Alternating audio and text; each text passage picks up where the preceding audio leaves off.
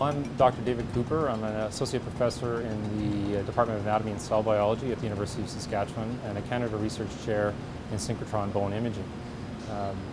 Working with the Fedoruk Centre, I'm working with a team of 4 Canada Research Chairs, including myself, Dr. Dean Chapman, Dr. Graham George, and Dr. Ingrid Pickering.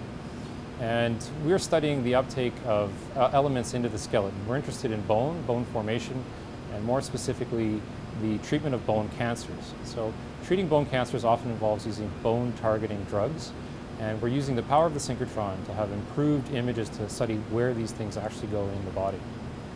Our project involves a collaboration with researchers at the University of Alberta. We have 2 partners there, Dr. Mike Doschak, who's in pharmacy, and Dr. John Duke, who's at the Slowpoke nuclear reactor.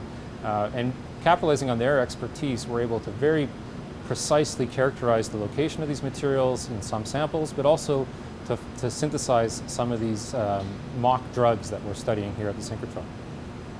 Well, I think nuclear imaging techniques and nuclear treatment techniques with radionuclides are very valuable tools in fighting cancer, and obviously cancer is taking an increasing toll on our aging population.